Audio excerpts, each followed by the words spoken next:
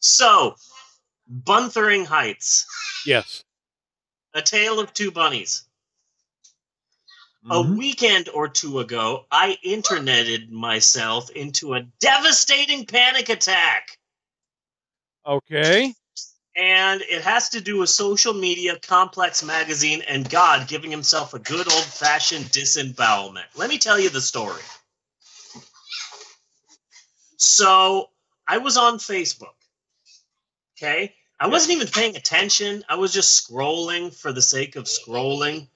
You know how sometimes you do, you're on your phone Yeah. and you're just scrolling and you just keep scrolling. Side note, there's an app that I really want to get called Binky, Binky. Right now it's only available for Apple. It's not available for Android, but they promise that it's coming soon. But it's for people like me who just scroll for the sake of scrolling. It's a fake Facebook that just gives you Yes. them content. Oh no, that's not the one. That's not the one. I heard of another one Yeah, where it is also a fake Facebook. yeah. And what the fuck was it? Like all the stories were fake, everything was fake, everything about it Oh, was fake. So there's no arguing about fake news or people being fake or anything being fake because it is all fake. yeah. No, this one is just you're scrolling, and then here's a picture of a tree. Here's a picture of a really nice statue. Here's a picture of a butterfly. Here's a picture of some kids, and it's just it will Yeah, I think continue we're talking about on the as long same. as you Yeah. want. Yeah, as long as you want to continue it. Basically, what I need is that. I need that. I heard of some app. It was just kind of mentioned in passing somewhere that I've been trying to track down, but like I don't even know the name of it. But Yeah, basically, it's Meow Meow Beans. nice. Meow Meow Beans was available for a while. It might even still be available, but only for Apple phones. I It was heard over. it having been described as kind of like Yelp, but for everything. Oh yeah, And no. I'm like, no, that's Meow Meow. No. No, they actually released the actual Meow Meow Beans app in Yeah. relation to the community creators made the actual app, but you can only get it with an iPhone, and I thought that sucked. I don't have Yeah. an iPhone. Apparently, iPhones get all the good stuff first. So anyway, I was just scrolling for the sake of scrolling, and I see this article. I don't even remember who originally posted it, Yeah. but I just came across this article: the top 10 most disturbing movies of all time. Okay. Okay, and the person who shared it was all nonchalant about it too, like, "Oh, I've seen all of these movies except for number one, but all these movies are lame. I've watched them a million times. They Oh, I suck." hate that. Yeah. Yeah, so of course I read the That's article. see, that's it's different, but like that's the attitude that kept me from like ever actually getting into music. Yeah, You know, because yeah, anything I would like that just sucked. yeah, You know, so it's like yeah, I'm not having this conversation for the rest of my life. yeah, You know, yeah. but it's the So same thing, and yeah, there's a lot of that kind of snobbish yes, horror snob. fandom Yeah, thing. yeah. So I read the article while wondering, okay, so what's number one that this apparently self-professed greatest horror Do you have the fan of list? all Read time the. will I would be? be curious to hear the list if you got it there. Like the No, I whole. don't have it here. Oh, I don't have it here, but that's because it's not about this list. Because this did not freak me out. okay. Okay? Because, like the original person who shared said post had written, this list was pretty tame. Yeah. I had actually already seen a number of them. Like, number 5 was like the human centipede. Oh, okay. Yeah. First one. The first one. And it's like, what? That's nothing. You can literally judge the lameness of a list by where Human Centipede falls on Yeah. that list. Yeah, and the first Hostel was like number 10 or number 9, and I've seen that, so I'm like, okay, this list is pretty tame. The list was also pretty short. It was only the top 10 most disturbing films of all time. There wasn't a lot of description as well. In fact, it was only like one tiny paragraph for each movie that they listed on there. So yeah. Human Centipede is disturbing in that I want my money back way. Yeah. That's how it's disturbing. It's disturbing in that this really sucks way. Yeah. You know. Yeah. I was surprised, like, the top 10 most disturbing films of all time. So I clicked this article in the hopes of kind of being freaked out and finding out about these movies I had never heard of. And then I'm like, number 10, Hostel. Oh, wait, what? Number 9, Blood Feast. Wait, that's like nothing. Like, number 2 is Cannibal Holocaust. And it's like, damn it, I already know so many of these, you know? I was pissed off. The articles and the other thing is that it seems like some people who do lists don't understand the words they're using, because you could see that disturbing means just one particular thing to them. Yeah. You know, where disturbing does not even necessarily have to be a horror movie at all. Yes. Yes. So I can't think of offhand. Sophie's Choice. I've never seen it, but I imagine that's a pretty motherfucking disturbing movie. Yes, very much so. That's a good, yeah. How do you not get disturbed? I find the idea disturbing, you know? So right off the bat, I have a problem with their title. Yeah. So the article seemed a bit vague in regards to its number 1 choice. It didn't have a lot of description. It was confusing. They had this really grainy black and white picture from the film. So I Wikipedia'd it. Okay. And then once I found out about the film, I immediately sent you the information. It's a black and white film. Okay. Begotten. I haven't watched it yet. But yeah. So Begotten, it's a fucked up film. It's very, very, very, very, very, very, very, very, very, very, very, very loosely. It's important to state how many varies there are here. That's 12 varies. Yeah. Very loosely based on the Book of Genesis. Loose as a Kardashian's vajayjay. Loosely based on the Book of Genesis. It basically plays like an Eli Roth student film. Yeah. I could tell you, the audience who's listening to this, what the film is about. However, by not knowing what the filmmaker intended, you really do take a one-way bus straight to Crazy Town, which is what I did. I actually looked it up on Wikipedia and said, oh, okay, it was done by the guy who made Shadow of the Vampire. Okay, that film's a real trip. Yeah. Okay, so this is a gory art film. And before I read the synopsis, I went ahead and looked for the film on YouTube, expecting it to not be there, because apparently it's a gory art film. But sure enough, right there, boom, there's Begotten. So I watched the film without fully reading the Wikipedia page and learning what the film was about. Yeah. And let me tell you, watching this without knowing the creator's intent, you really do sort of panic and go like, what the fuck? Yeah. Watching, this is like, what the hell is he? Oh my God, what? But, watching this black and white gory Bible allegory with no backstory did not throw me into a devastating panic attack. Okay? We haven't gotten there yet. We have not gotten there yet. Sure, it set the table, you know. Yeah. It made put out the napkins and the silverware. But, no, it did not get me there. There's more. So when I finally read the entire Begotten Wikipedia page, I realize what the fuck I just watched. Okay, that's what their intent is. Okay, I never would have known that just by watching the film. By watching the film, you just think you're watching this bizarre art snuff film. Like, really fucked up. But on the Wikipedia page, it says that Begotten which was #1 on the top 10 most disturbing films of all time article that I read from some guy's Facebook page.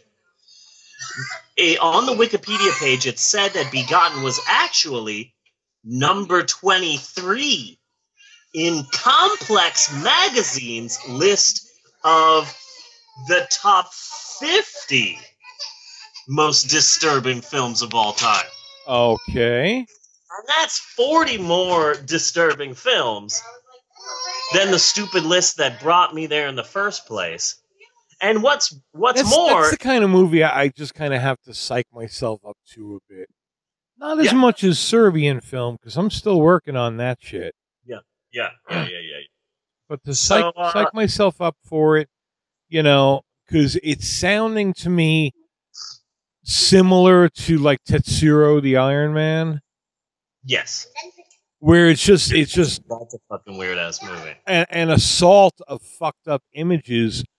Oh yeah. With no story. I mean, that's not sarcasm. There is no story. The whole movie is just blasting you with these fucking images. Yeah. So that's what this sounds like, and you know that takes a little prep work to get to. Yeah. So the top 50 most disturbing films of all time from Complex Magazine, 40 more than the stupid list that brought me there in the first place. And what's more is that Begotten, this supremely fucked up film, it was only number 23 on this list. Okay. Meaning that there were 22 other films made that were worse than Begotten. So, of course, I had to pore over this article like I'm a fucking grad student doing a paper, you know? And kudos to Complex Magazine, because the original article, what started all this, it had a small little paragraph of vague descriptions for their article. So basically, like that first article was clickbait, but Complex Magazine had 3 or 4 or 5 lengthy, detailed, descriptive paragraphs about the film and the plot and yada yada yada. I've been using yada yada yada a lot more ever since B Movie, as I'm like a victim. I'm like a abuse victim. Yeah. Can I get a kiss? Oh, thanks. Thank you. Love you, honey. You okay? Okay. Fucking car seats. Yes, it's in my car. It's in my car. Here's my... Eleanor! Did Maxwell get his car seat? She's just going. That's what she does now. All she wants to do when she goes outside is play in the street. Maxwell's car seat is right here. One of the armrest thingies is missing. Somewhere in the house. Find the armrest thing, please. Okay. So I'm poring over the article. The article has these descriptive paragraphs about the film and about the plot and yada, yada, yada. However, while Complex Magazine did a much better job of describing the fucked up films, it would stop short when it came to describing a shocking twist ending like Martyrs, you know? Yeah. It would stop short of describing everything, and it would talk to you about the making of the film and who made the film and the plot of the film and the fucked up scenes in the film, and then it would say, and then, of course, the ending is a twist so shocking that we won't reveal it here. So, of course, I have to go out and find out what the twist is. Yeah. Of course, I had to look for these films on Wikipedia, and whenever possible, also look online for a copy to watch. What I'm saying is, it was a really fun weekend for me. Yeah. So I had a fun time. Ichi the Killer. That was a touching date movie that I was really excited to watch. Ichi the Killer. I haven't. It's weird Japanese stuff. Yeah. I remember finding it kind of amusing. Yeah. But I don't remember why the guy kept crying through the whole thing. Yeah. You know? 1999's Japanese film Audition. That was a heartwarming romance. Audition. That- Audition that- is the Japanese Human Centipede. In Yeah. that it gets Yeah. a lot more praise than it really fucking deserves. Yeah. A Serbian film was a hilarious knee slapper. Mm-hmm. And 120 Days of Sodom. Yes. That was number 1 on the list. And it's a fucked up film based on a book that, were it written today, the author would be arrested and instantly put to death. Yes. Basically. Well, it was based on the Marquis de Sade. Yeah. Yeah. Yes, So, the maker of the film was arrested, I believe. Yes, I believe so too. But anyway, because there's actually a lot more depth to that movie than is apparent on the surface. It's it's a completely horrible. Have you seen Sallow? I watched the majority of it over the weekend. It's one of the many things that sent me into a really dark, deep spiral. Yeah. I mean, it's a completely horrible film.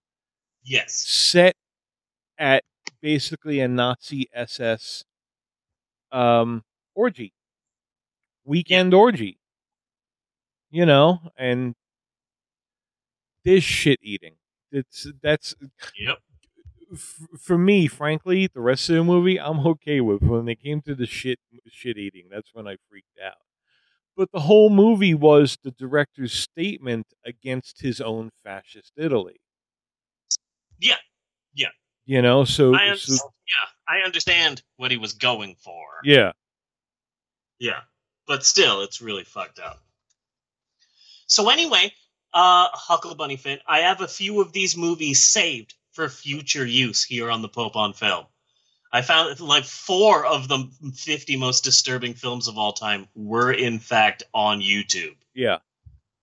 Free and unedited.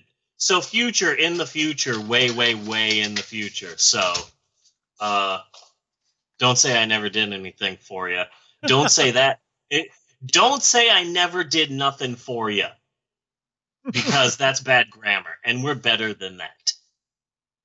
Here on the Pope on Film podcast. So exactly when did the panic start? Like what film were you on? It was roundabout like my 3rd film. Like I was watching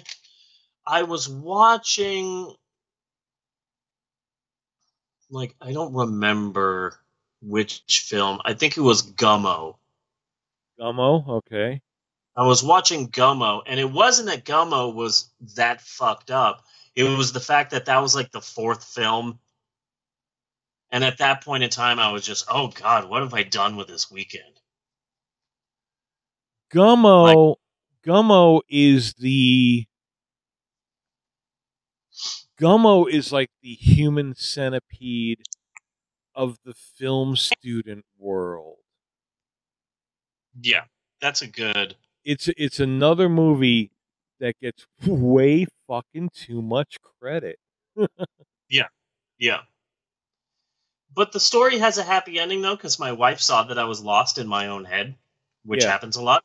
So we went out, just her and I and Eleanor, and we went and got dinner and walked around. And sometimes I need to be wrestled out of my own head. Yeah. You know?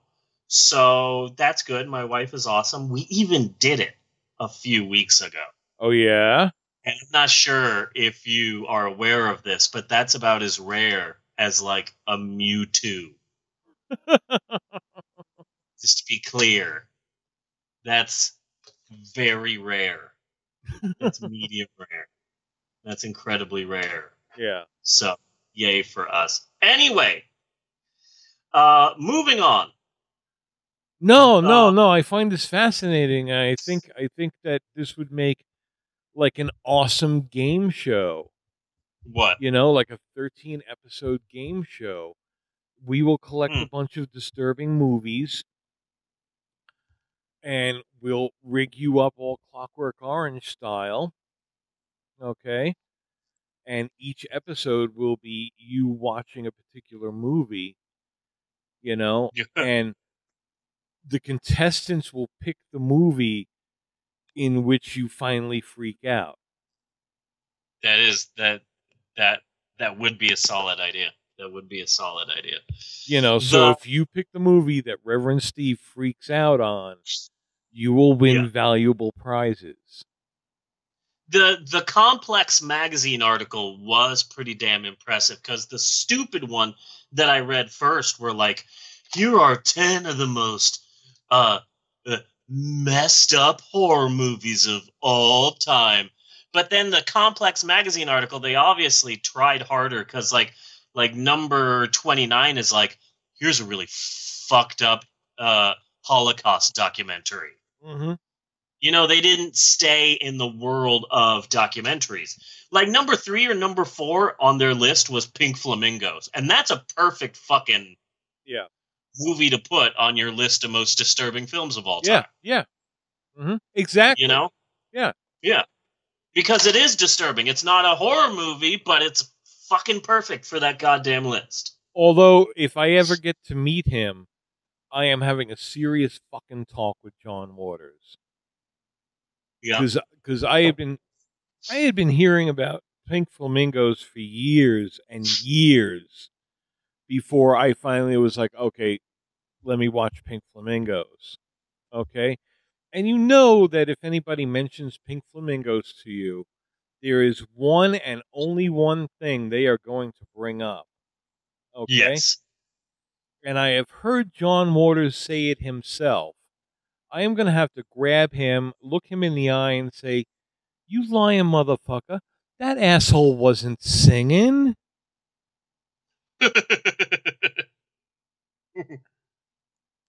Nice. It wasn't. It was puckering along to a song. I want to read his book. He recently wrote a book. Yeah. That I want to read. And it's a book about the history of hitchhiking culture. Okay. And the way that he wrote it was by literally just hitchhiking across America. Okay. And at first, he didn't tell anybody that he was working on the book until a famous ass band is driving to their next concert. I forget the name of the band, but the band is just driving to their next gig, and they're like, "Holy shit! I think that was John Waters. Pull over! You need a ride? Are you John Waters? Holy crap! It's John Waters!" Like, that's amazing. Yeah. Yeah. I'm pretty sure that I could tell if it was John Waters hitchhiking. Even going like 65, I'm pretty sure. I'm like, holy shit, that's John Waters. Well, I think for me, it would be more like, holy shit, it's Slender Man. Oh, no, wait. Okay. It's only John Waters. Yeah. Yeah. I'd be like the woman who works at the desk of the drug rehab place at Ed Wood. Yeah. Oh, you gave me the willies. Hey, you look like John Waters. Hey, you look like that Pink Flamingos guy. My name is John Waters, and I wish to commit myself. Yeah. That would be me.